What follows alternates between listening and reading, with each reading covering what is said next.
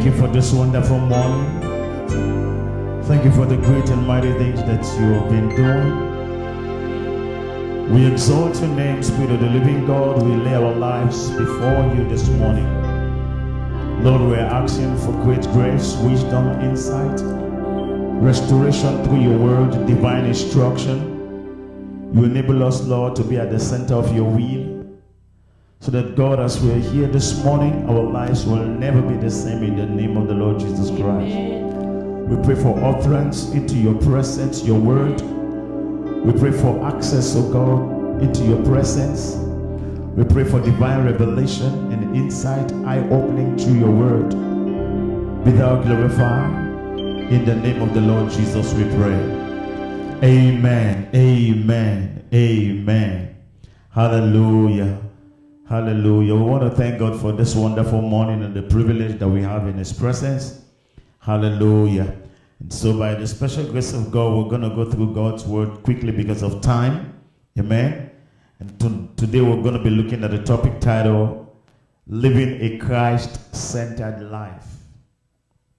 Living a Christ-Centered life. If you have your Bible, let's look at 2 Corinthians. Let's start from there. 2 Corinthians chapter 4. We're talking about living a Christ-centered life. 2 Corinthians 4, we're there, verse 1 to verse 11.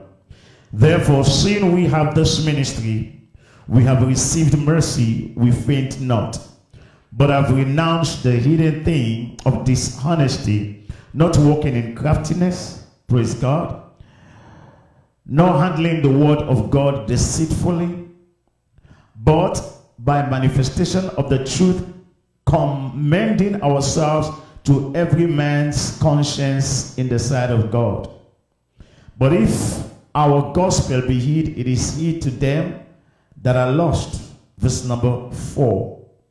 In whom the God of this world had blinded the minds of them which believed not, lest the light of the glorious gospel of Christ, who is the image of God, should shine unto them. Verse 5. For we preach not ourselves, but Christ Jesus the Lord, and ourselves your servant for Jesus' sake. Verse 6. For God, who commanded the light to shine out of darkness, had shined in our hearts to give the light of the knowledge of the glory of God in the face of Jesus Christ. Verse 7.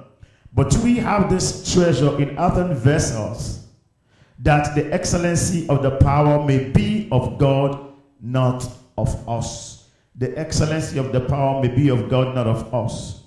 We are troubled on every side, yet not distressed. We are perplexed, but not in despair. Persecuted, but not forsaken, praise God. Cast down, but not abandoned. Always bearing about in the body the dying of the Lord Jesus, that the life also of Jesus, might be made manifest in our body. For we which live are always delivered unto death for Jesus' sake, that the life also of Jesus might be made manifest in our mortal flesh. Praise God. Now, looking at this church and looking at what the apostle wrote to the church, this was a letter of Paul to the church in Corinth. They were going through a whole lot of persecutions, a lot of constraints. There were difficult moments. There were times of necessities and all of that. But these men of God were conscious about what God was doing, and they were also concerned about the souls that they were leading, the people of God. Hallelujah. And so he got to the point, he was admonishing them as to how to live a Christ-centered life. Praise God. He let them know that there is a lot of misconception about the truth, but then they have received the mercy, and as such, they received the mercy of grace, they received the mercy of the Lord Jesus Christ, and they've made up their mind not to faint. In other words, they're not going to give up. Praise God. And they're not going to handle the things of God deceitfully. They're not going to live contrary to the word of God, but they're going to serve God and serve man with a clear conscience. And he says this gospel, even if the gospel is hid to those who don't know the truth, those who are lost. Praise God. But then he get on to say that they preach not themselves, praise God, but they preach Christ, Jesus Christ. And that was the gospel. Because the focus and the intention of preaching the gospel was to make Jesus known. Jesus is the Savior, praise God. Jesus is the Redeemer. Jesus is the Lord. Jesus is God. And so they wanted to reveal who Jesus truly is. And the only way that will happen is to preach Jesus, not themselves. Praise God. And he says, we have these treasures in earthen vessels. And verse 8 says, we are troubled on every side. They were troubled on every side. They were being harassed, being persecuted. Then the Bible says, yet not distressed. In other words, they were continuously focused. They were overzealous. They were committed. They didn't allow their persecutors to derail them. They didn't allow their persecutors to sort of like manipulate them or shift them off from the faith or to hinder their visions. But they kept their focus. They were steadfast. They were still committed. It says that they were being troubled on every side. Every side. I don't know which side or what side you've been troubled in your personal life. But look at these men of God that were troubled on every side. Can you imagine that? Financially, they were troubled. Personally, they were troubled. Spiritually, they were troubled. Emotionally, they were troubled. Relationally, they were troubled. Mentally, they were troubled. Physically, not to talk about that, they were beaten many times, imprisoned many times. Yet, the Bible says, even though they were troubled on every side, yet not what? Not distress. Praise God. These are men and women who have their focus centered on Christ. These are men of God who live a Christ-centered life. Praise God. We are troubled on every side, yet not distressed. We are perplexed, but not what? In despair. We're not going to give up. Though we are troubled, but we're not going to give up. We're perplexed. We're not going to give up. We're not going to allow stress to overtake us. Verse 9, persecuted, but not forsaken. Cast down, but not destroyed. Persecuted, still not forsaken. Cast down, still not destroyed. Verse number 10. Always bearing, look at this. Bearing about in the body of dying, the dying of the Lord Jesus, that the life also of Jesus Christ might be made manifest in our body. In other words, they were saying, we always continuously, right, anticipate, hoping and believing that the body of Christ will be part of our body, the life of Christ will be part of our body, the desire of Christ will be part of our body, the vision of Christ will be part of our body in the midst of what we were going through. For we which live are always delivered unto death for Christ Jesus' sake, that the life also of Jesus might be made manifest in our mortal body. Now, let's begin to say, in the physical, you may say, well, at a time like this, we need compensation. At a time like this, we need God to intervene and comfort us. We need comfort. We need uplifting. We need encouragement. At a time like this, we need support. At a time like this, looking at their condition and their position, if you were in this position, you would have said, well, I need to retreat and withdraw myself and reconsider such experiences that I've been going through. Is this the will of God for me? Praise God. But yet these men never gave up. These men never allowed themselves to be deceived. These men never allowed their persecutors to get their way. The Bible says in the midst of that being perplexed, in the midst of them being troubled on every side, yet bearing about, the Bible says in verse 10, the body of the dying of the Lord Jesus, praise God, that the life of Jesus might be made manifest in our body. They are beating them for Jesus, and they are asking again that the life of Jesus be made manifest in their body.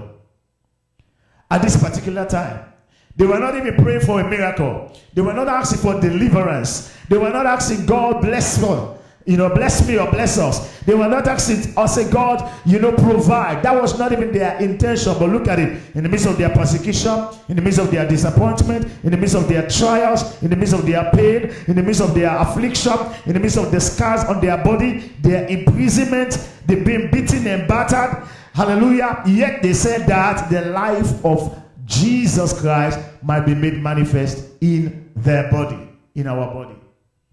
What a goal, what an ambition, what a vision. In other words, these men were overtaken by the lifestyle of Christ. They were Christ-centered. Look at verse 11. He said the same thing again in verse 11, but in a different way. For we which live are always what? Delivered unto death. In other words, they are always at the point of death. Always been threatening that they are going to kill them, imprison them, torture them. So death was knocking at their door every time, always, and yet they didn't give up. Hallelujah. He says, we were being delivered unto death for Christ's sake. And yet they refused to abandon Christ. They refused to give up on the things of Christ. They still love Christ. They still want the body of Christ to be part of their body. They still want the vision of Christ, the will of Christ to be part of their will. In the midst of being persecuted for Christ. Look at it. He says that the life also of Jesus might be made manifest in our mortal flesh. Where are those Christians that will say, I have opened my mouth like Jephthah and I won't go back? Where are those Christians who are going to be so committed to the things of God that they never allow anything to sway them away or anything to get them to be discouraged? Where are those Christians that will contend for the faith and say, if I live for Christ. If I die for Christ. Praise God. Look at Philippians chapter 1. Quickly, Philippians chapter 1. We're talking about living a Christ-centered life. Praise the name of the Lord. Philippians chapter 1. Thank you, Jesus. Are we ready for this? Hallelujah. Philippians chapter 1. Are we there? Verse number 21. What does it say? Let's take it from verse 20. According to my earnest expectation and my hope that in nothing I shall be ashamed. I will not be ashamed in nothing. Praise God. It says, but that with all what? Boldness, as always, so now also, take note of these words, so now also Christ shall be magnified in my body. Christ shall be magnified in my body, whether it be by life or by death. You see that? Let me go over that verse again. Praise God. Hallelujah.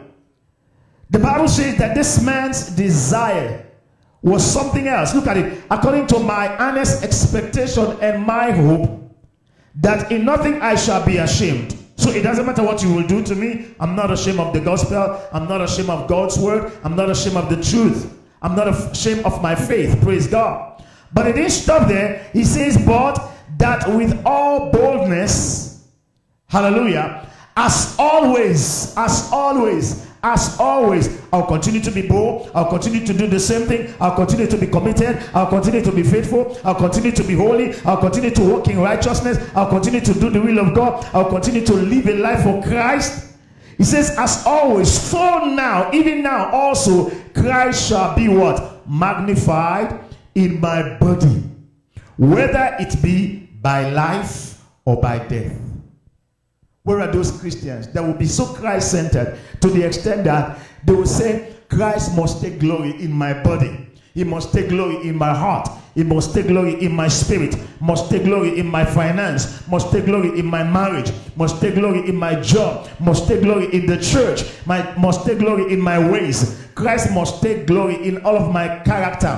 Whether it be by life or by death, he must be magnified. He must take the glory. He must be praised. And look at 21 now. This is why I brought you here. 21 says, for to me to live is Christ. Do you see that there now? To me to live is what? Christ. And to die is gain. So in other words, without Christ, I rather die. And dying is a gain. But living is of Christ. How many of us will say to live is Christ, to die is gain? How many of us will be that committed, that faithful, that serious, that disciplined to say, it doesn't matter what the world will offer me, or it doesn't matter the pressure and the trials and the level of persecution I will go through, for me to live is Christ. In other words, it doesn't matter where I may find myself, or the condition, the nation, or the experience that I will be going through, to live is Christ. Whether in the Middle East or in Asia, to live is Christ. Whether in Africa, in Europe, or in America, to live is Christ. Praise God. Whether I have it or not, to live is Christ. Whether the world approves it or not, to live is Christ. Whether the government is against him or not, to live is what? Is Christ. Praise God. To live, I will not live without him. Everything must be what? Christ-centered. Christ-centered. To live is Christ. So the honest truth is that there is no way you and I can live this life without Christ. According to St. John chapter 1. St. John chapter 1 tells us that Jesus Christ is God, and he came into the world, and the world could not recognize him. He came unto his own received him not. And what they do not even understand is that even in his presence, look at it, St. John chapter 1 verse number 9. St. John chapter 1 verse 9. Let me don't just say it. Hallelujah. Over there, St. John chapter 1 verse number 9. Let's take it from verse 8. It says, he was not that light that is John the Baptist, but was sent to bear witness of that light. Verse number 9 now, he's talking about the light. It says, that was the true light. He's talking about Jesus. That was the true light. What happened to this true light?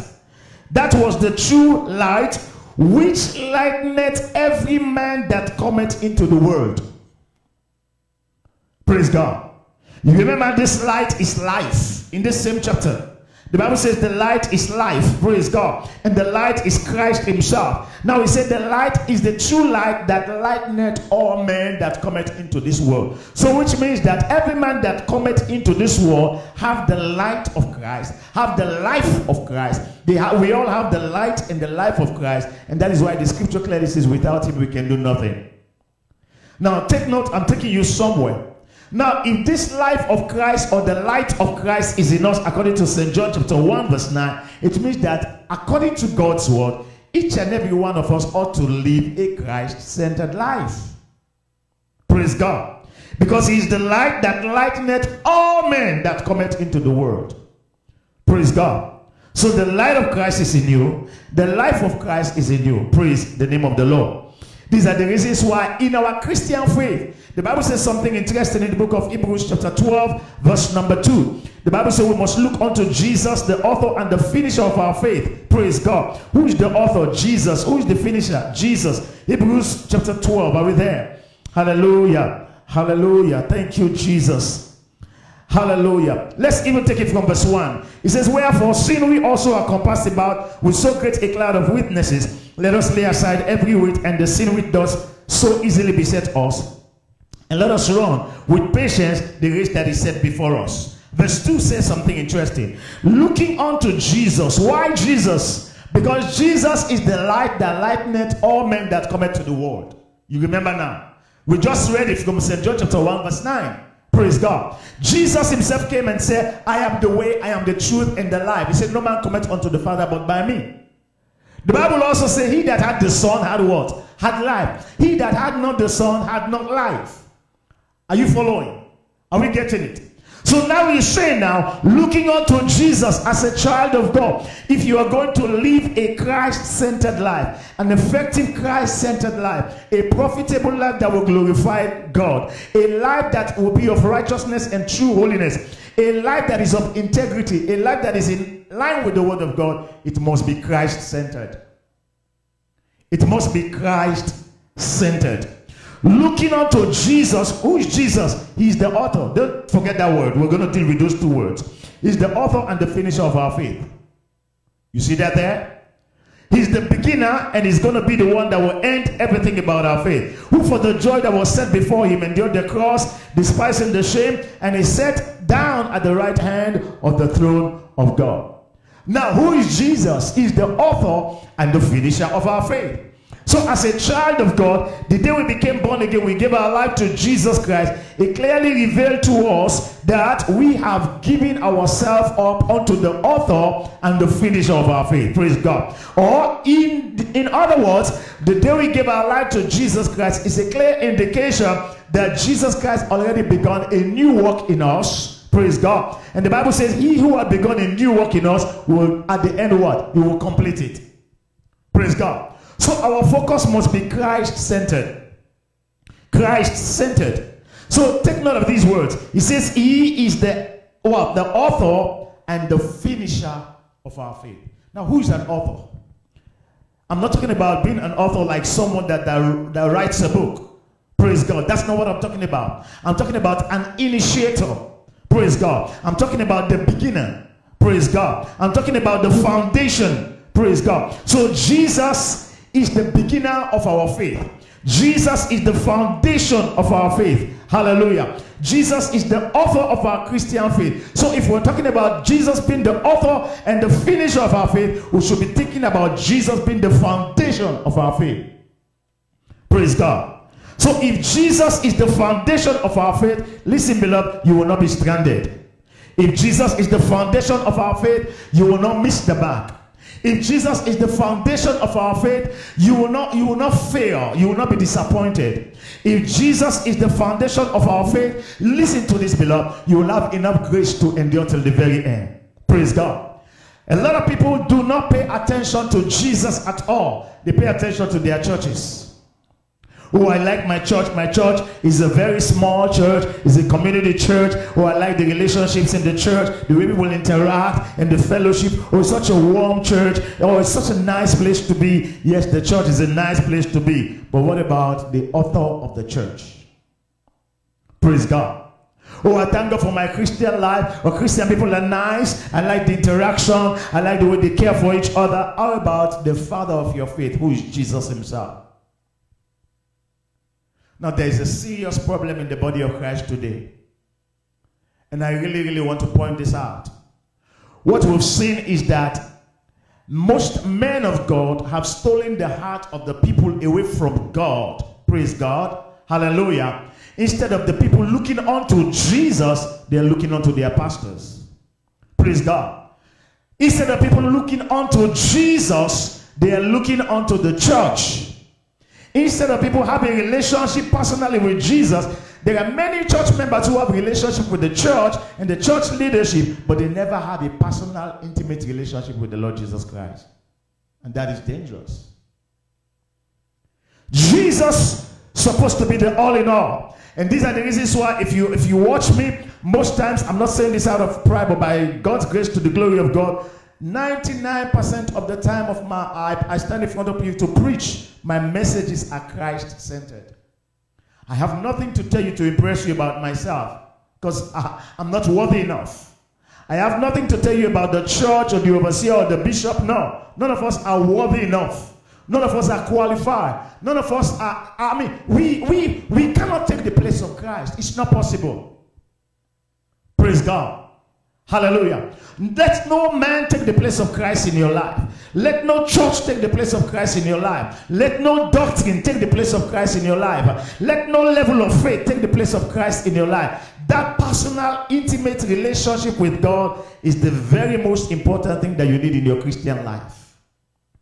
Praise God. You as a child of God must know Jesus personally. You must know him relationally. You must know him experientially. And if your faith is Christ-centered, with or without your pastor, you can still survive. Praise God. If your Christian life is Christ-centered, with or without the church, you can still make it. When your Christian life is Christ-centered, Jesus is with you always. The Bible says, for lo, I am with you always, even unto the end of the age. Your pastor will not be with you always. Your church might not be with you always. But thank God, Jesus will be with you when and where? Always. How? Even unto the end of the age. So he is the author. He is the foundation. He is the beginner of our faith.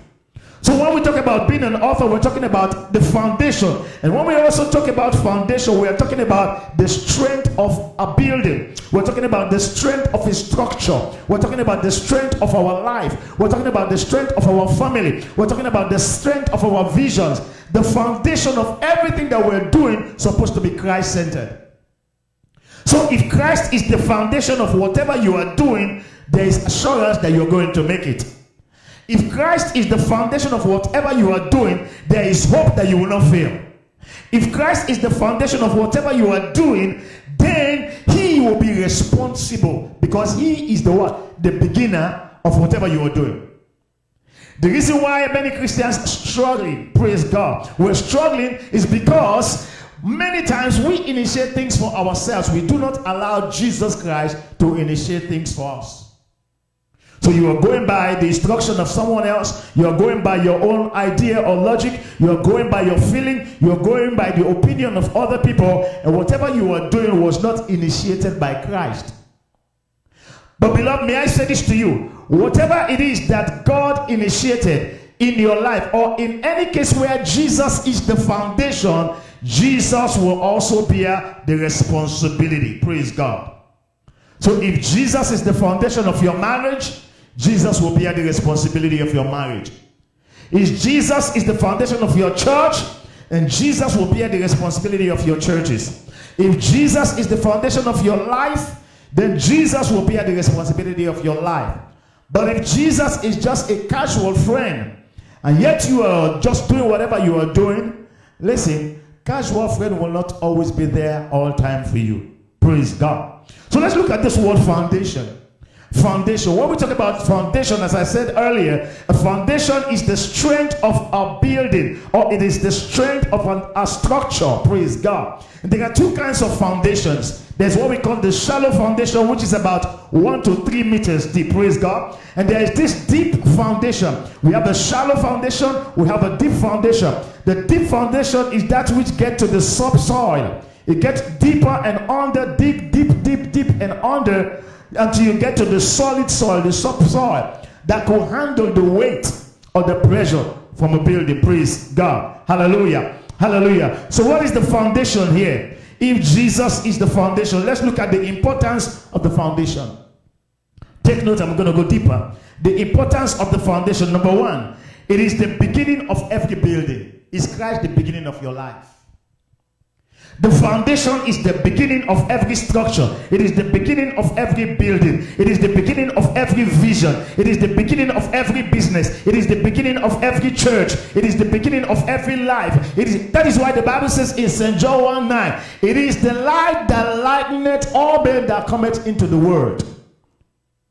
So without him you can do nothing. The foundation is important because it is the beginning of every structure or building. The foundation carries all the weights and the materials. Foundation usually carries all the weights and the materials. Praise God. Number three, foundations hold everything together. A foundation is responsible to hold everything together. The foundation is what holds the pillars and the walls and all the frames, praise God, and all the floors and what else? The windows and everything that is supposed to be part of the building. Everything is rested on the foundation. Praise God. So the foundation holds everything together. Praise God. What is it that is holding you together? What is it that is holding you together? Praise God. Who is carrying the weight of your life? Who is bearing the burden of your life? Who is navigating every aspect of your life? Who is in charge, in other words? The foundation holds everything together. The foundation also resists movement. It resists movement. Praise God. If you lay that foundation, the building ought not to be shaken. The building ought not to move. Why? Because if the foundation is solid, it resists movement. What is it that is holding you from being moved? Praise God. Is it Jesus Christ? Many of us are easily moved. Moved by problem, moved by trials, moved by constraints, moved by sickness, moved by difficulties, moved by necessities. And as a result, you keep moving here and there. That is why you keep shaking, and sometimes you even falling. You are moving and shaking and falling. Why? Jesus is not the foundation. If truly Jesus is the foundation, you will not be moved. Praise God. That is why the psalmist says, my heart is fixed, and I will not be moved. Praise the name of the Lord. Hallelujah. You will be able to resist movement. You will not be easily tossed here and there. Hallelujah. The foundation makes the structure reliable, praise God, and it avoids defect. The foundation makes the structure reliable and avoid defect. Praise God. If Jesus is your foundation, trust me, he will make your life very reliable and you will avoid defect. If Jesus is the structure of your life, if he is the foundation of your life, he will make the structure of your life to be very, very reliable, and you're going to avoid defect. Praise God. The foundation protects from falling. Protect the building from falling. In fact, on the news, when I was studying this, and then my mind just ran down to what happened in the U.S. It's right there now on the news, right? All these days. The building that collapsed. You remember that? Where is that? Is that New Jersey or Florida? Florida. You see, people are under the rubble. People are already lost their life. Pray that God console them. Why? Because the problem, they said, the building collapsed. It must have started from the foundation. So the foundation makes the structure reliable and it avoids defect. The foundation protects the building from falling. Praise God. The foundation gives support. It strengthens and gives support. Praise God. The foundation, listen to this now. The foundation somehow is the lowest part of the structure. The foundation is also the hidden part of the structure. And the foundation is the strongest part of the structure. I must say that again. The foundation is the lowest part of the structure. It is the hidden part of the structure. But at the same time, it is the strongest part of the structure. Is Jesus your foundation? Praise God. Is Jesus your foundation? Beloved, if Jesus is your foundation, trust me, beloved, you are sure to make it in this life. These are the reasons why you ought to live a Christ-centered life. Praise God. The foundation also determines the size of the building. The foundation determines the shape of the building. The foundation determines the height of the building. The foundation determines the length or the width of the building. The foundation also determines the beauty of the building. Praise God. Hallelujah. Hallelujah. The foundation determines the integrity of the building. The foundation determines how reliable the building is. So the question is, what is your foundation? Who is your foundation? So if we're talking about living a Christ-centered life, and the Bible says that Jesus Christ is that foundation that has been laid. Praise the name of the Lord.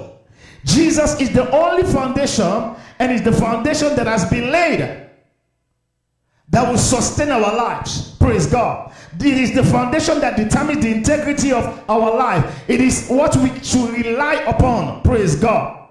Jesus is that foundation. 1 Corinthians chapter 3. Let's look at that quickly. 1 Corinthians chapter 3. Thank you, Jesus. I hope I'm blessing you this morning. Hallelujah. 1 Corinthians chapter 3. Let's look at verse 9 down to verse 18.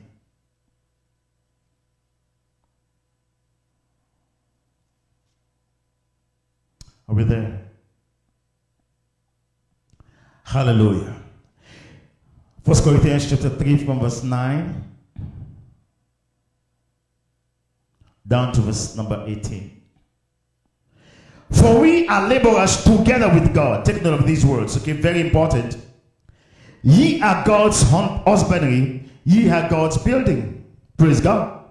According to the grace of God which is given unto me, a wise master builder. As a wise master builder. Now Paul is giving a narrative about how the church is, the structure of the church, right? But he's saying, according to what? The grace of God which is given unto me, praise God. He's talking as to how he does the building. That is the church. How we go about planting churches. How we go about building the body of Christ. Praise God. So he says, according to the grace of God which is given unto me, as a wise master builder. Don't forget that. Not any kind of a builder, but he's a wise, not just a builder, but in fact he's a master builder. You see that there? He's a wise master builder. I have laid the foundation. Is Paul the foundation? Did Paul say, I am the foundation?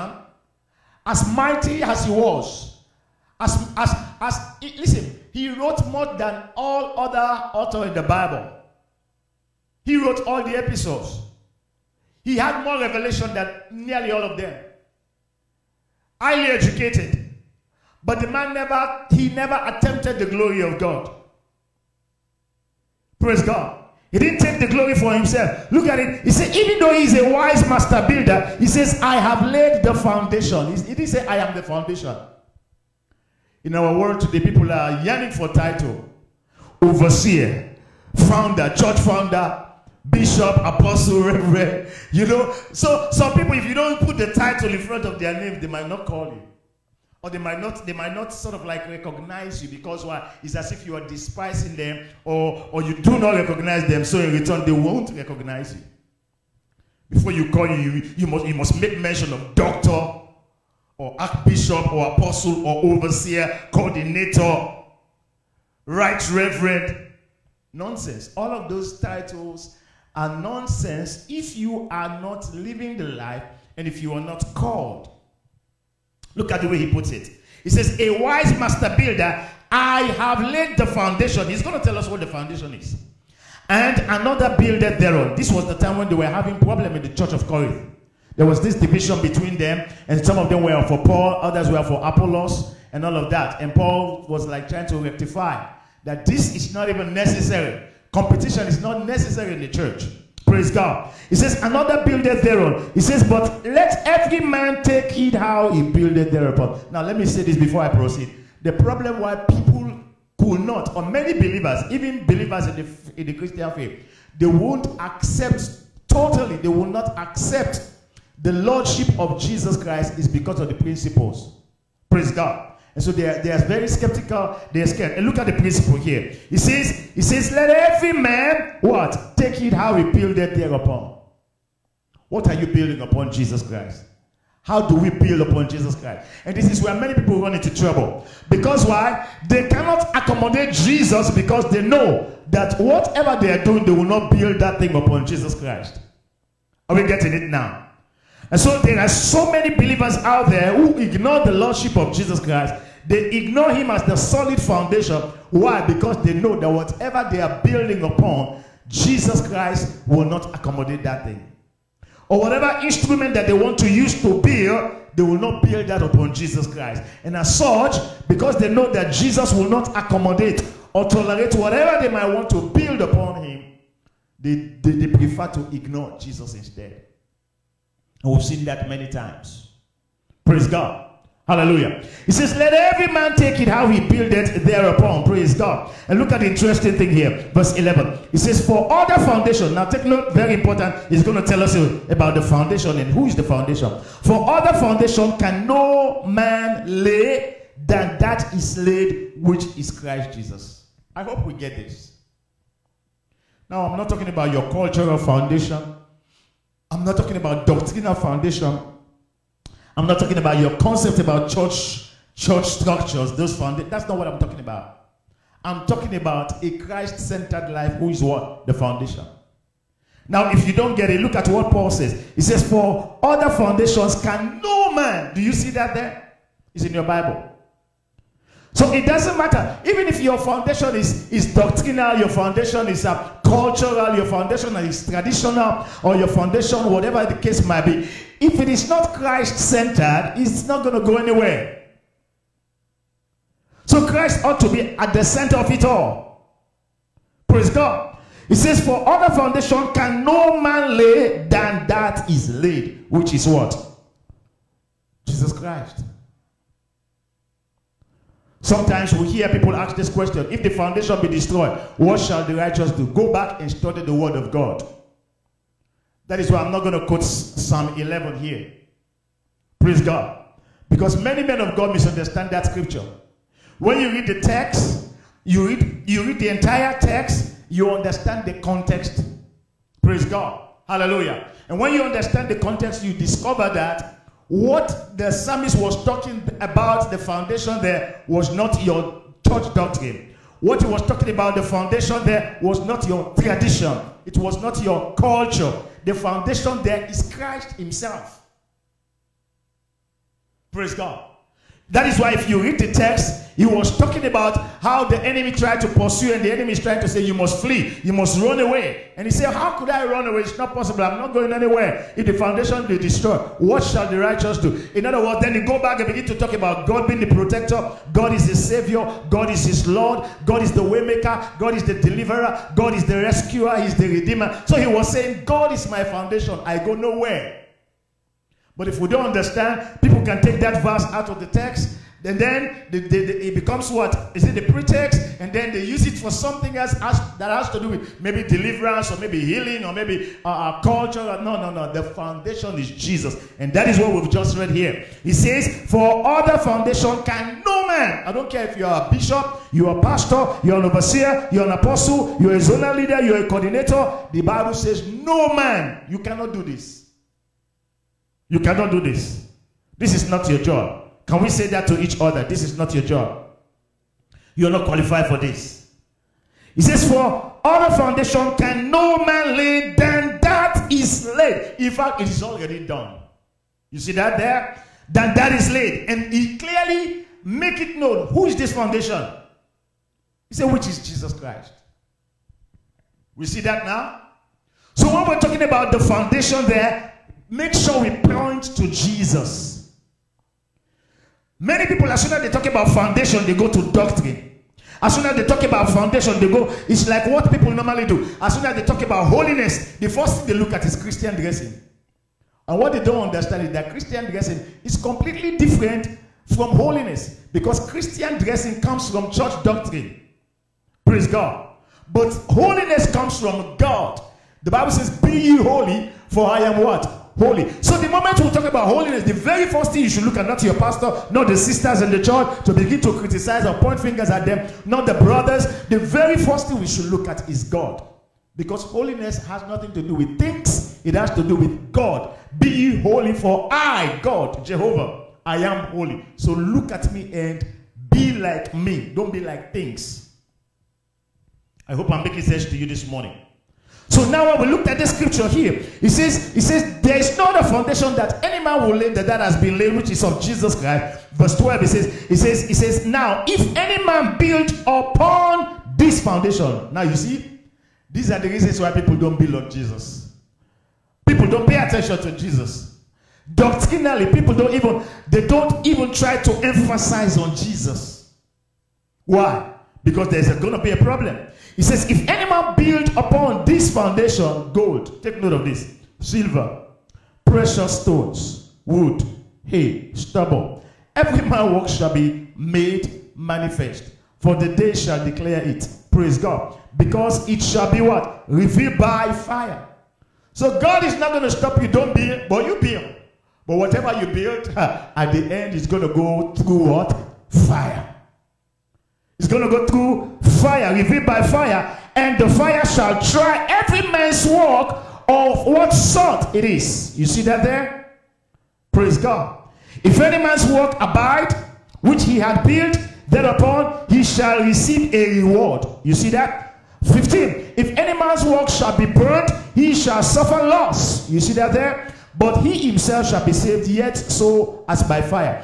For the Bible says, know ye not that ye are the temple of God, and that your spirit, look at this now, and that the Spirit of God dwelleth in you. The Spirit of God dwelleth in you. Praise God. If any man defile the temple of God, him shall God destroy. For the temple of God is what? You see it now? Holy. Why? The temple of God is holy. Which temple are ye? The Bible says, let no man deceive himself. If any man among you seemeth to be wise in this world, let him become a fool, that he may be wise. So the focus ought to be Jesus and Jesus alone.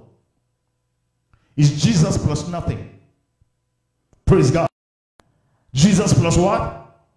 Isaiah 28. Let me show you something again. Isaiah 28:16. Hallelujah. Thank you, Holy Spirit.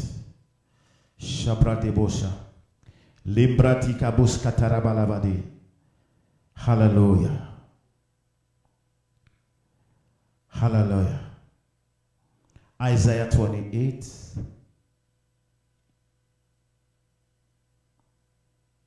Verse 16. Are we ready? Let's read together. What does it say? It says, therefore, thus saith the Lord God. God is speaking. Praise God. See, that is, behold, I lay in Zion. You see that there? What is God going to lay in Zion? For a foundation, what? A stone, yes. A tried stone. Are you the stone? Is your church the stone? Is your doctrine that stone? The people out there the stone? No, it didn't say in fact stones. It didn't say foundations. It said, I lay what? In Zion a sure foundation, a stone. A tried stone.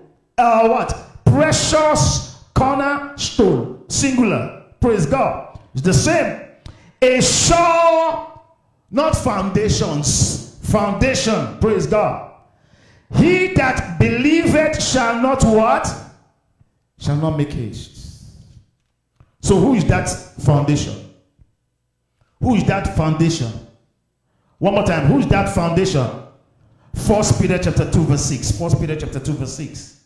Let your relationship with God be Christ centered. 1 Peter chapter 2. Are we there? Thank you, Jesus. Verse number 6. Amen.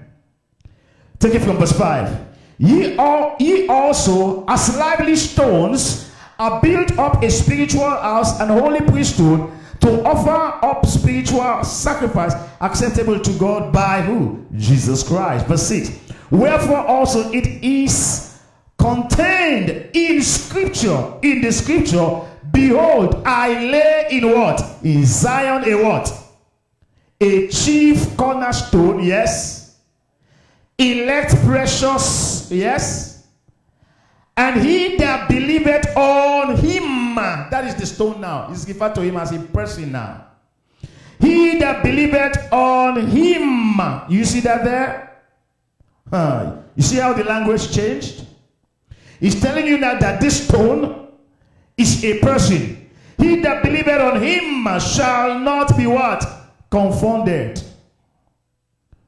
Unto you therefore which believe, he is precious. But unto them which be disobedient, the stone which the builder disallowed, the same is the what? Is the head of the corner. Praise God. Hallelujah. This stone is becoming him now. Acts chapter 4 verse 11. Acts chapter 4 verse 11. Thank you, Holy Spirit.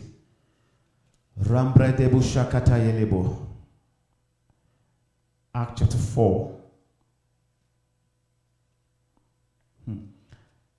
Are we there?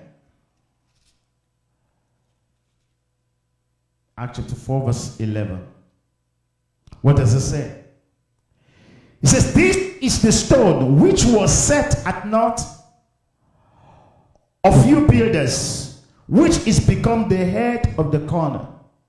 Neither is there salvation in any other, for there is none other name under heaven given among men whereby we must be saved. Praise God. Now when they saw the boldness of Peter and John, and perceived that they were unlearned and ignorant men, they marveled, and they took knowledge of them that they had been with who? With Jesus. So Peter and others were preaching about Jesus, that Jesus is the stone, the head of the stone, the chief cornerstone, that the Jews, they themselves, they rejected, and he has become the head of the corner. And the Bible says they're like, wow, these people are uneducated. How did they get this? How did they get to know this? It was spoken in Isaiah, because they know, the scribes and the Pharisees, they know the truth. How did they get this revelation? How, in fact, they get to understand this? Because they are unlearned men. Praise God.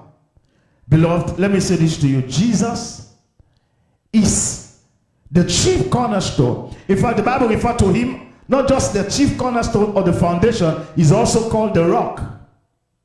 In the Old Testament, through and through, God is known as the rock of ages. There are several scriptures that has to do with God being our rock. Praise God.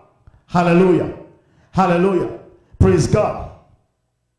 God expects us to be Christ-centered. Why? If we do not have the foundation, which is Christ, the Bible says, who is the author, then we have a problem. Praise God. If we do not have the foundation, which is Christ, who is the author, then that building is going to collapse. If we do not have Christ, who is the foundation, who is the author, then we're going to be prone to destruction and to damage. Praise the name of the Lord. Let me give you a scripture. Look at the book of Luke chapter 14. You will not be able to survive the storm. You will not be able to accomplish your task without the foundation. And the foundation is Jesus. Let me give you a different insight of a scripture that you may have known. Luke chapter 14, 25 to 35. Luke 14. Are we there? 25 to 35. And there went great multitude with him. And he turned, that is Jesus is going to speak now, and said unto them, if any man come to me and hate not his, hate not his what? His father and mother and wife and children and brethren and sisters. He says, yea, and his own life also, even your own self, you must hate. He cannot be my disciple, right? And whosoever doth not bear or hear his cross, praise God, whosoever doth not bear his cross and come after me cannot be my what? My disciple. Wow, that is complete surrenderedness is what Jesus is requiring from these people and from us also. 28. For which of you intended, this is the point now, he's speaking a parable. Which of you intended to build a tower, seated not down first? So the first thing you have to do is to what? Sit down. Sit down. Turn to your neighbor, say, learn to sit. Count the cost. Consider. Praise God.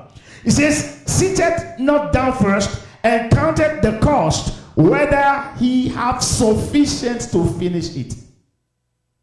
Don't forget, Jesus is speaking. But you might not understand this. You might look at it from another point of view. But I want to point your attention to Jesus himself. He's speaking, you are going to build a house. Sit down, count the cost, and query yourself if you have sufficient. But what Jesus was saying directly to them, directly or indirectly, he was saying, you are never going to have sufficient without me. He's telling them that your sufficiency is in me. In other words, he said, I am your source, I am your resource, and I'm your foundation. And look at the way he puts it, verse 29. He says, less happily, after he had laid the foundation. Take note now, who laid the foundation? You. After the person that came to build the house doesn't count the cost, he laid the foundation. Praise God. So this is another foundation. This is not Christ. Because the Bible says, who is the foundation? Christ is the foundation. So Jesus is saying, look at this now, pay attention very deep. If you lay a foundation that is not me, because I am the source, I am the resource, and I am the foundation. But if I am not part of your life as a foundation, you have a problem. And I'll reveal that to you. He says, happily after he had laid the foundation, praise God, hallelujah. He says, and is not able to finish it. You see, that's the problem. Every time you lay another foundation, you will not finish. Did you get it now? You remember Paul said there's no other foundation that a man will lay that which has already been what? Been laid. So that is why, listen to this now, Christ must be the center of your life. It's the anchor. It's like the heartbeat of every part of your body. So you went ahead and laid the foundation, and you don't have what it takes. You don't have sufficient, because no man upon the face of this earth has sufficient. Our sufficiency is in what? Is in Christ. And then he's not able to finish. Obviously, you won't finish because you don't have the source. You are not the source, and you don't have the resources. Praise God. It says, all that behold it begin to mock him. These are the reasons why many people face mockery in life. Why? Because they are doing things without the help of Almighty God. Without the help of Jesus himself, who is the foundation. 30. They will be mocking him, saying what? This man began to build and was not able to finish. It is obvious. If you are building without Christ, you are never going to be able to finish. Praise God. See verse 31. Oh, what king? It says, oh, what king going to make war against another king? Seated not down first and consulted whether he be able with 10,000 to meet him that cometh against him with what? 20,000. Praise God. Or else, while the other is yet a great way off, he what? He sendeth an ambassage and desireth what? Conditions of peace. Who is the Prince of Peace? You see, you are going to battle and you abandon the Prince of Peace. You are not going with him. You have a problem. You are going to build and you forget the foundation. You abandon the foundation. You build your own foundation. You are not going to finish. Are you getting it now? So look at verse 33. So likewise, whosoever he be of you, that forsaketh not all that he had, he cannot be my disciples. Salt is good, but if the salt have lost his savor, praise God, wherewith shall it be salted? You just throw it away. Useless. It doesn't worth anything anymore. Praise God. 35. It is neither fit for the land, nor yet for the dunghill, but men cast it out. He that hath ears to hear, let him hear. Praise God. So you see, if Jesus is not your foundation, you won't finish. If Jesus is not part of your life as the Prince of Peace, you will not be able to accomplish your task. Let's look at another example about this same foundation we're dealing with before we go to the second point. Hallelujah. Luke chapter 6. Back up to Luke chapter 6, 47 to 49. Luke chapter 6. Hallelujah. Are we there? 47 to 49. It says, whosoever cometh to me and heareth, take note, this is interesting. This is interesting. He's going to tell you the secret now, the answer. Praise God. It says, whosoever cometh to me and heareth my saying and doeth them. So who is Jesus? Jesus is the what? The foundation. So if you come to the foundation, yes, praise God, and he's going to reveal that to you soon. And then you hear the saying of the foundation and doeth the saying of the foundation. He says, I will show you to whom he is like. Praise God. Now look at who this kind of person is. Hallelujah. He is like a man which built an house. He built an house and dig what? Deep. You remember I told you about two kinds of foundation. The shallow foundation, 1.3 meters, right? And I also told you about what? The other foundation where you go to the what? The deeper soil. Praise God. Hallelujah. So he says, he is like a man which built an house and dig deep. Praise God. And laid what? The foundation on a rock. Who is the rock? Jesus is the rock. Praise God. And take note, what's going to happen now? What's going to happen? When the flood arose, praise God, the stream beat out vehemently upon that house and could not shake it. Why? Why? It was founded on the rock. Who is the rock of ages? Jesus himself. He's the rock. He's the chief cornerstone. He's the solid foundation. So if you are building upon Jesus Christ, what's going to happen? Praise God. Hallelujah. Look at it. Look at it. The Bible says the stream is going to beat against you. Praise God. The flood is going to rise against you. Amen. But they will not be able to shake you. So if Jesus is the center of your life and you are living a Christ-centered life, you'll be unshakable. Praise God. You'll be unmovable. You will not collapse. Even though the flood will arise against you, or they might rise up to try to shatter your dreams, your visions, your intentions in life, they won't succeed. They might beat vehemently against you, but you will be undefeated, unshakable.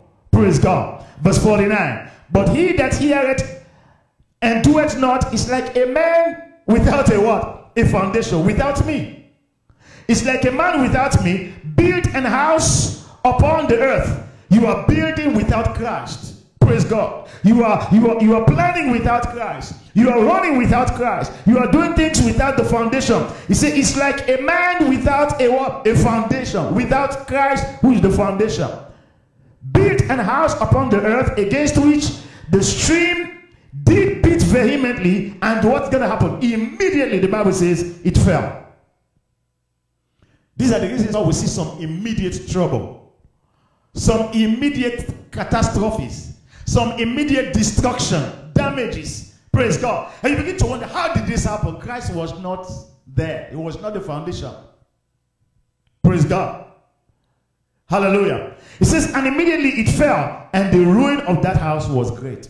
If a church is not Christ-centered, the church is not built upon Christ, one day it will collapse. If the marriage is not built upon Christ, one day it will collapse. Hallelujah. And let me tell you, when you build upon Christ, let's see what's going to be the outcome. Ephesians chapter 2, 19 to 22. Ephesians 2, 19 to 22. See the outcome when you build upon Christ. Hallelujah. If you build upon Christ, let's see the outcome. Ephesians chapter 2. Hallelujah. 19 to 22. Are we there? It says, now therefore, ye are no more what? Strangers and foreigners, but fellow citizens. Praise God. With the saints and of the household of God. Take note of these words now. We're going. 20. It says, and are built upon the foundation of what? Of the apostles and prophets. What is this foundation of the apostles of the prophet? It says what? Jesus Christ himself being what? The chief cornerstone. You see that there? So in this regard, what's going to happen now? In verse 21, in whom all the building fitly framed together groweth. So when you build upon Christ, you will be together. Your building will be fit together. There will be safety. There will be growth. There will be excellence. There will be provision. There will be peace. There will be development. There will be wholeness. Praise God. In whom all the building fitly framed together groweth unto an holy temple. There will be holiness. Holiness in the Lord, righteousness in the Lord, purity of life, sanctity. Verse 22, in whom ye also are builded together. You see that? There will be unity, there will be love, there will be oneness. For an what? An habitation of God through the Spirit. So, when we allow Christ to be our foundation, we will become the temple of God, we will become the building of God, we will become an habitation of the Spirit of God, the presence. Listen, the Spirit of God will not be in you and you collapse. The Spirit of God will not be in your marriage and that marriage fail. The Spirit of God will not be in your church and that church fail. It's not going to be possible. Why? Because the reputation of the Lord is on the line. Are you getting it now? If you build on the foundation of Jesus Christ and that building collapse, God has a shame to deal with. You get me now? Take for instance now, the building that collapsed in America there, they're investigating, they're checking, engineers are going this and all kinds of investigation are being done. Why? They want to know why this happened. Praise God. So can you imagine if that happened to you or to the church? Something goes wrong. The whole world wants to know, God, where were you? Why this happened? God, what happened to the Holy Ghost? What happened to the blood of Jesus? What happened to the name of the Lord? What happened to the anointing? What happened to all the prayers we've been praying? But listen, beloved, whenever things like that goes wrong, you realize that that individual have not been building on the foundation, which is Christ. These are the reasons why. Don't let your pastor be your foundation. Let the word of God be your foundation. Don't let your church be your foundation. Church can close today, but you can still continue with the Lord. Your pastor can move on today. You can still continue. Look at one pastor that died. The church is going. The church has to go. I was watching one of our leaders, our pastor back home. He died recently in Sierra Leone. I was watching the memorial on my way. But the church still have to go on. Why? Because he is not the foundation. The foundation is who? Christ. Praise God. So let your life be Christ-centered. So let's go to the second point and then we close. Praise God. He is the author and the finisher, according to the word of God. He's the finisher of our faith.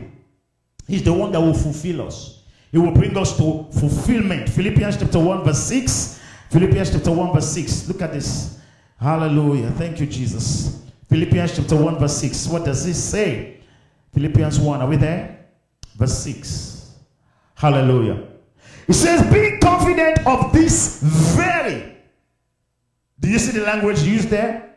What is the language? Very thing. You see the description there. It is a very thing. Be confident in this very thing. What is that thing? That he which had begun a good work in you will do what? Will perform it until the day of Jesus Christ. You see the assurance? That is why Jesus ought to be your foundation. Because if he's your finisher, he will finish what he began in you. He which had begun, be confident. I am confident. I am settled. I am assured. I know no matter how the storm will beat vehemently, how the flood will come to crush me, it will slam on me, but I won't go down. I will not die. I shall live to declare the glory of my God in the land of the living. No matter the trials, the pain, the affliction, the confusion, the sickness, the necessities in life, that is not going to sink me. Why? Because I am not the one who actually began it. He who began a good work is Jesus Christ. And the Bible says he had promised and he will never fail. He who had begun a good work. So my confidence is in who? In him who had begun a good work. My confidence is in the church. You don't know. Let church hit you. You look at church people where you get angry. I want to see people say, I will never go to that church again. I will never, because something happened in that church that causes them to collapse. And you know why they collapsed? Because their heart, everything was on the church, not on Christ. Let's go back to it. Be confident of this very thing, that he, you see that there? Who is that he? Not your pastor. The church? No. Your money? No. Your education? No. Or your status? No. Your family? No. He, that is Jehovah Almighty God, who has begun a good work in me. Hi, Lord. I know, you know what comes to my mind right now? It just reminds me when Moses turned to God, when God wanted to kill Israel out of anger. He said, hey, God, you, do you want these enemies to laugh at us? That at the end they will say, because there were no graves here, that is why. You didn't kill them in Egypt. You brought them this far to kill. He said, God, don't let them. And God, the Bible says, God repented of his decision. Can you imagine? Moses cautioned God. God wanted to judge Israel because of their sin, because of their complaining, their murmuring. And Moses reminded God, he said, if you do this, the enemies will laugh. This is what came to my mind just now. That God who has begun a good work in you, if he stops now, what's going to happen? The enemy will what? Will laugh. That is never going to be possible. To Fiakwa. Hi! God will never give a reason for the enemy to laugh. God will never give a reason for the kingdom of darkness to come and point their fingers against you. God will never give a reason for the enemy or the forces of darkness or the unbelievers to shame you. It's not going to be possible. Because his integrity is on the line. His name is on the line. His reputation, everything, his glory is on the line. So if he started it, you see, you listen, these are the reasons why your focus should be Christ-centered. Let it be that it was Christ who started it. It was Christ who led you. It was Christ who gave it to you. It was Christ who spoke to you. It was Christ who ministered. It was Christ who instructed you. And so listen, you can hang your life on it. And say, Jesus, you told me. You told me. Jesus on his throne said, yes, I did. And I will preserve the integrity of my word. You remember we learned about what happened with Paul in the book of Acts 27. He said, I believe God as it was told me. There shall be no loss. These ones were breaking their head there. These ones were confused. The others were crying. Paul was saying, there shall be no loss. I believe God as it was told me. So in other words, I am not moved. They said they are shooting arrows. Arrows, it won't touch me. They said they are scattering things. Let them scatter everything. They will scatter my own. They say our people are dying. Let them die. I won't die because I believe that God has told me I shall not die. He says, even though the enemy shall come in like a flood, he will raise up his standard against them. Praise God. Hallelujah. He said, 1,000 shall fall on my left hand side. 10,000. You go back to God. Lord, this is what you said. And I read it. Are this not your word, God? Are this not your word? Don't you promise me that you said you will never leave me nor forsake me? Why my foundation is what? Christ-centered. 2 2 Corinthians chapter 4, verse 10 to 11. 2 Corinthians chapter 4, verse 10 to 11. Please, afterwards, I'm going to give you a lot of scriptures. You're going to just write because of time. I'm not going to read them. But I will tell you exactly, you just write them. Amen? 2 Corinthians chapter 4, are we there? Thank you, Holy Spirit. Chapter 4. Let's go back to verse 10 and 11. We read it just now, but let's take a look at it. It says, always bearing about in the body the dying of the Lord Jesus, that the life also of Jesus might be made manifest in our body. Ah, my goodness. I imagine the life of Christ in me. You remember Sunday? Was it Sunday or Wednesday? It says, because I live, ye shall live also. So I'm not afraid. I am not afraid. I shall not die, because Jesus said, because I live, I shall live also. Or because he lives, I shall live also. You see, these are the reasons why at a time like this we should be singing a song like this. Because he lives, I can face tomorrow. Because he lives, all fear is gone. Because I know he owns my future. My life is worth living just because he lives. Because he lives, I can face tomorrow. Because he lives, all fear is gone. Because I know he owns my future, and life is worth living just because he lives. One more time. Because he lives, I can face tomorrow. Because he lives, all fear is gone. Because I know he owns my future, and life is worth living just because he. Yes, keep that going, keep that going. Because he lives, I can face tomorrow. Because he lives, all fear is gone. Because I know he owns my future, and life is worth living just because he lives. Verse 11, it says, for we which live are always delivered unto death for Jesus' sake. Inasmuch as we are delivered unto death for Jesus' sake, it says that the life also of Jesus might be made manifest in our mortal flesh. Hallelujah.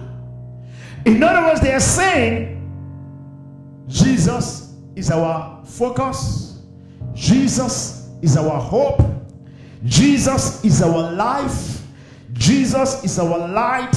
Jesus is everything, and everything is Jesus. To live is Christ. To die is gain. Praise God. Beloved, if Jesus is the author and the finisher of your faith, it shall be well with you. It shall be well with you. These are the reasons why, beloved, the Bible clearly teaches us that it is through Jesus, only through Jesus, that we are who we are, or we will become what God wants us to become. Praise God. The victory that you are believing God for is in Jesus Christ, and it's through Jesus Christ. Praise God. The access that you need for God or his presence is through Jesus Christ, who is the finisher. No wonder Paul could say in Philippians chapter 4 verse 13, he says, I can do all things through Christ who strengtheneth me. Through Christ. He knows what he was saying because he knows that he's the finisher. In Romans chapter 5 verse 9, Ephesians chapter 2 verse 8 and 9, be fast, we are saved through Jesus Christ because he's the finisher.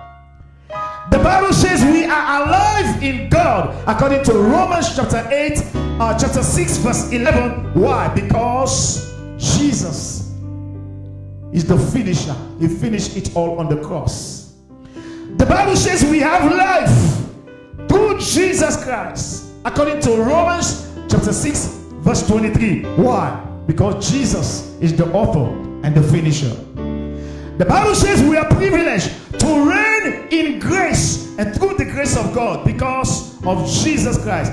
According to Romans chapter 5 verse 12, he is the author and the finisher. The Bible says we are victorious through Jesus Christ. According to 1 Corinthians 15:57, through Jesus Christ we are victorious. Why? Because Jesus is the author and the finisher. The Bible says we are sufficient according to 2 Corinthians chapter 3 verse number 4 to verse 5. Our sufficiency is of Christ. Why? Because Jesus is the author and the finisher. The Bible says we obtain riches from the Lord according to 2 Corinthians chapter 8 verse 9. Why? Because Jesus is the author and the finisher. The Bible says we are redeemed and we have the redemption through Christ according to Ephesians chapter 1 verse 7, Colossians chapter 1 verse 14. Why? Because Jesus is the author and the finisher of our faith. Praise God. The Bible says we're going to enjoy the goodness and the kindness of our God according to Ephesians chapter 2 verse 7. Because Jesus is the author and the finisher. Praise God. The Bible says we are made perfect. Perfection is our possession. We are made perfect according to Hebrews chapter 13 verse 21. Because Jesus is the author and the finisher of our faith. Praise God. The Bible says we are justified. We are justified according to Romans chapter 5 verse 1. Why? We are justified by faith through the grace of God in Christ Jesus. Why? Because Jesus is the author and the finisher. The Bible says we are forgiven according to Romans chapter 5 verse 11. And we are forgiven. Why? Because Jesus came and he died on the cross, and at the end he says it is finished. It is the author and the finisher. Praise God. The Bible says we live through his grace and by his grace according to Romans chapter 5 verse 15. Why? Because Jesus is the author and the finisher of our faith. No wonder at the cross where he died, the very last word he said, Father, he says, into thy hand I commit my spirit. But then afterwards he could not commit that spirit into the hand of the Father until he said, it is finished. May I say this to you, that which God had begun in you, which is a good work, he himself will glorify himself to accomplish that work in your life. Take God at his word. Stop following men. Stop worshiping people. Stop giving the glory to men. Stop giving the glory to doctrine and churches. Stop giving the glory to tradition and people and pastors and friends. Give glory to God. Appreciate men. Honor men. Love men. Respect men. But let God be God. And let God take his place in your life. Live a God-centered life. You will walk in his righteousness. You will walk in his holiness. You will walk in obedience. You will be faithful. You will be pure. And you will be true. And at the end of which, you will be among the number that Jesus will say, well done, thou good and faithful servant. Enter into my rest. Beloved, are you ready to pray this morning? It may be that you are tired. It may be that you are exhausted spiritually. It may be that you are confused. It may be that you've lost sense of direction. All of these are happening because, you know what? You were looking at the wrong people, looking at the wrong thing, and looking at the wrong word. Praise God.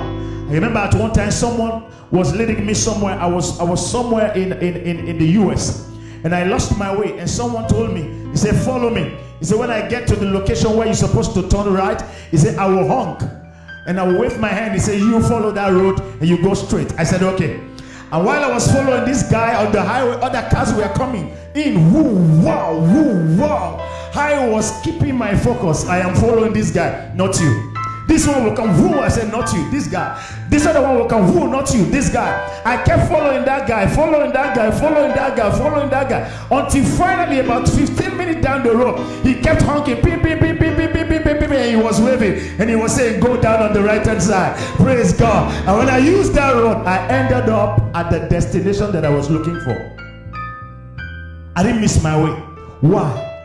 The Bible says that we must follow the steps of the Lord Jesus Christ according to 1 Peter 2:21. Who are you following? Who is your foundation? What is your focus in life? What is the center of your life? What kind of life are you living? Is it a God-centered life? Shall we pray this morning? Shall we call upon the Lord? Shall we lift up our voices unto the Lord? Because He lives, I can face tomorrow. Because He lives, all fear is gone. Because I know He owns my future, and life is worth living just because He lives. Because He lives. Oh, I can face tomorrow because He lives. All fear is gone because I know He owns my future, and life is worth living just because. One more time.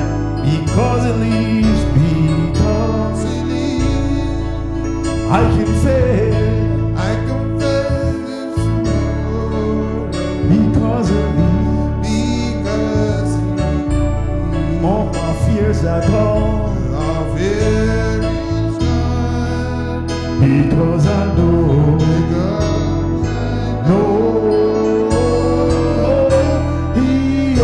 My future, and life is worth living just because.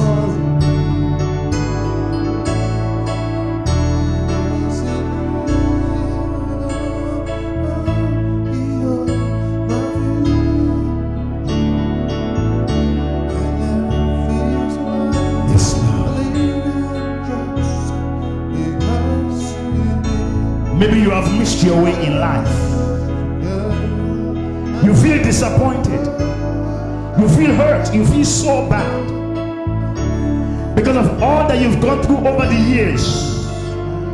You are bitter against others. You are even bitter against church. Somehow you are angry against God. And the problem wasn't God. You were looking at the wrong people for the right things. Or you were looking at the wrong things, believing that you are heading to the right direction. You've missed your way. You can come back home. You can make a U-turn. You can run back to your father and say, Lord, I'm coming back home. I am sorry. Like the prodigal son that came to himself, you can come back to yourself tonight, this morning. You say, Jesus, I'm coming back home. You are the foundation. You are the author and the finisher. You promise you will never leave me nor forsake me.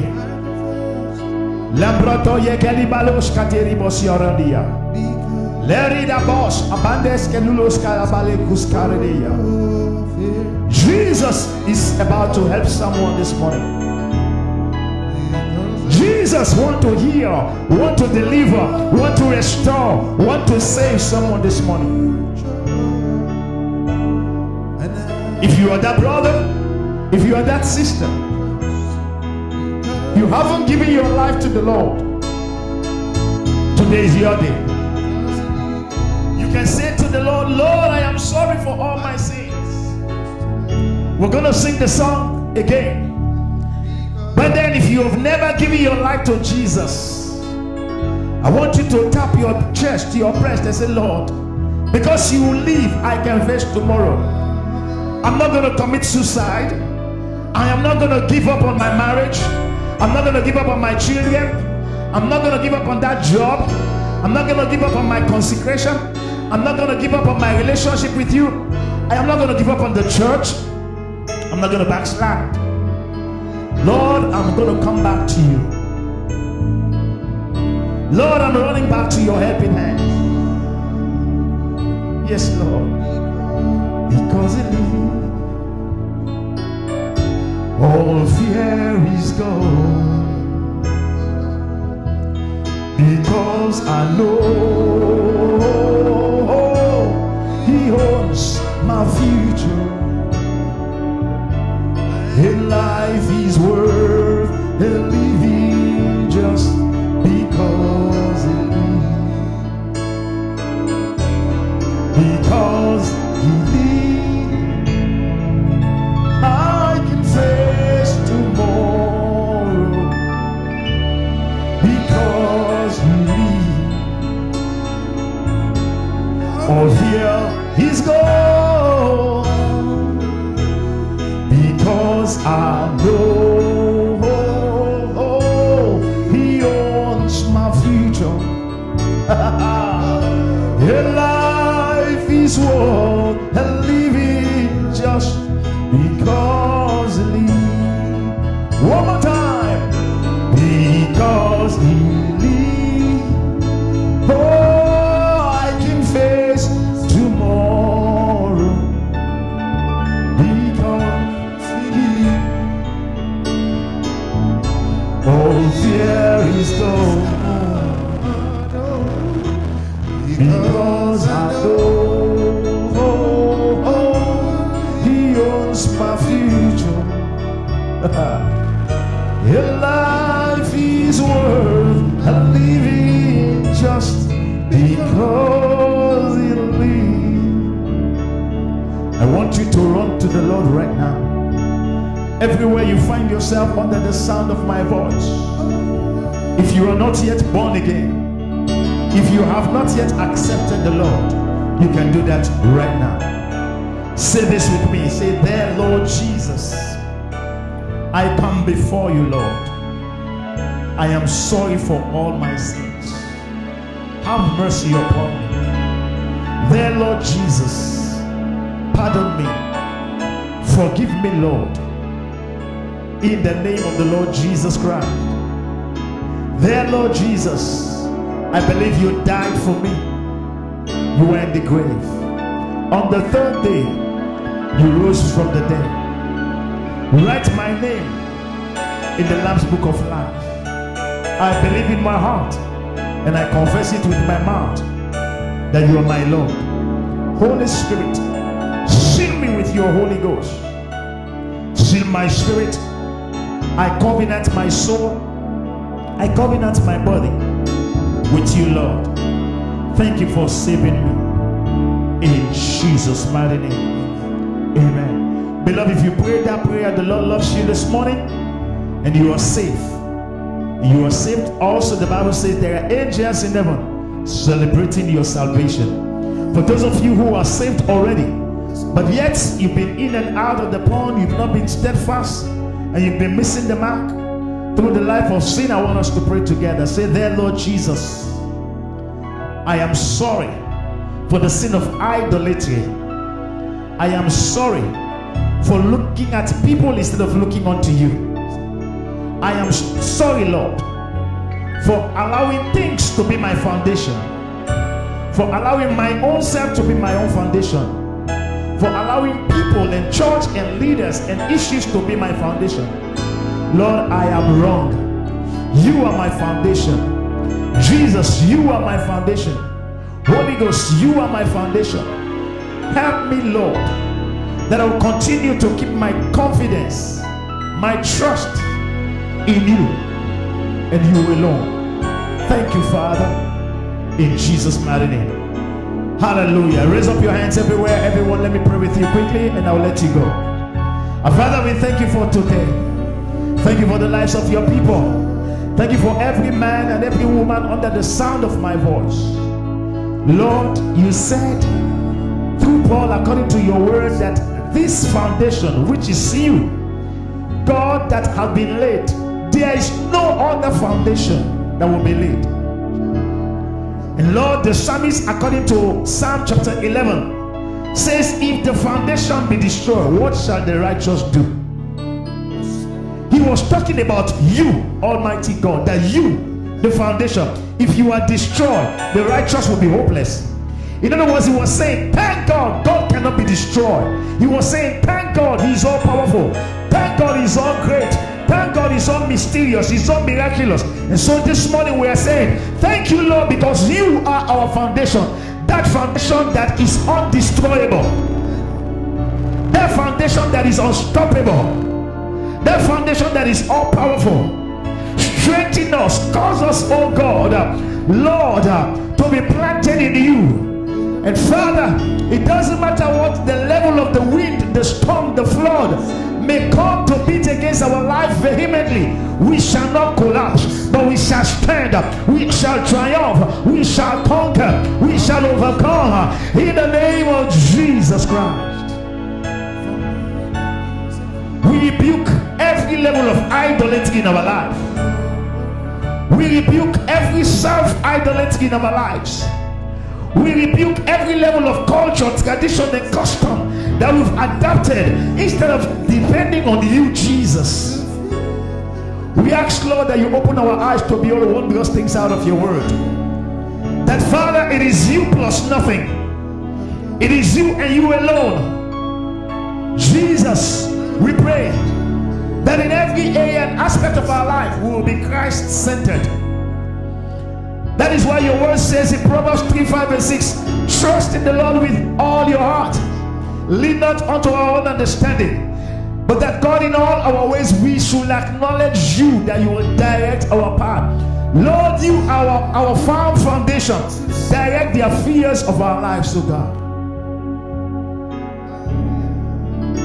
Those who are sick right now, strengthen them, O Lord. Heal them in the name of Jesus.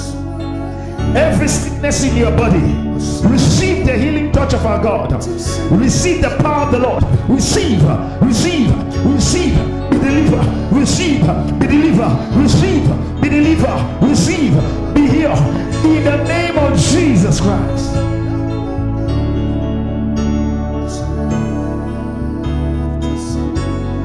I break every evil yoke of the enemy. I break every yoke of affliction, yoke of sickness and disease, yoke of fear. Whatever operation or manipulation of the wicked one, be destroyed in the name of Jesus. Father, we release your glory. We release your grace. We release your presence. Our eyes are on you, O God. Thank you, Lord. Yes, Lord, we worship you. Lift up your hands and begin to bless the name of the Lord. Yes.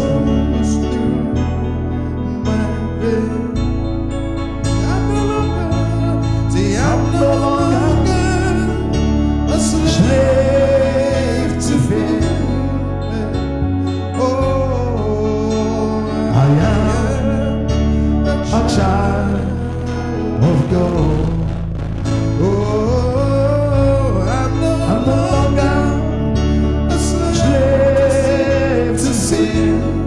No,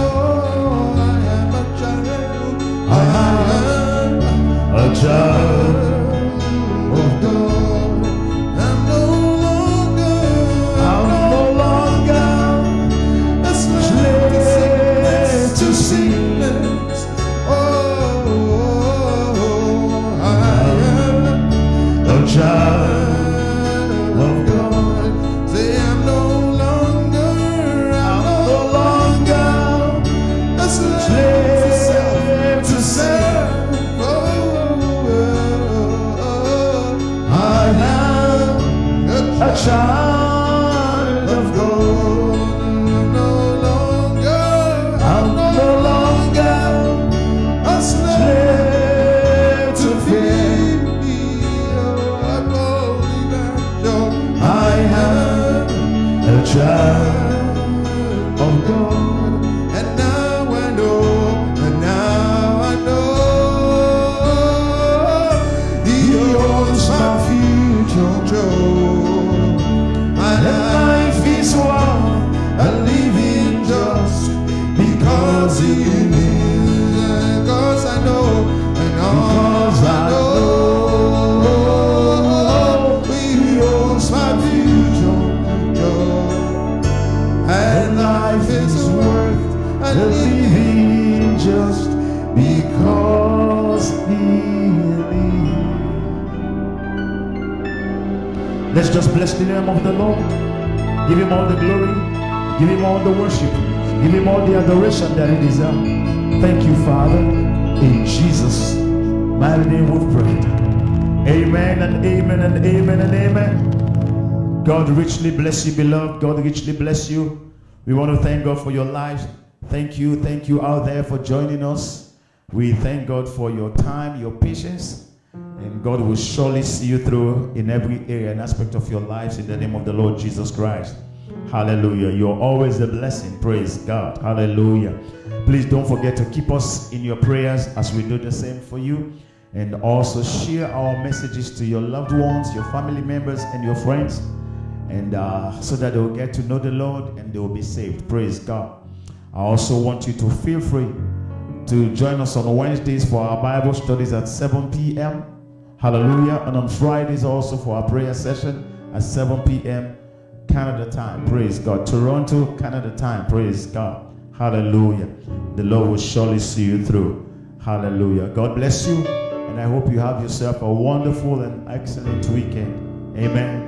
And amen and amen. Praise God. Hallelujah. Hallelujah. Hallelujah.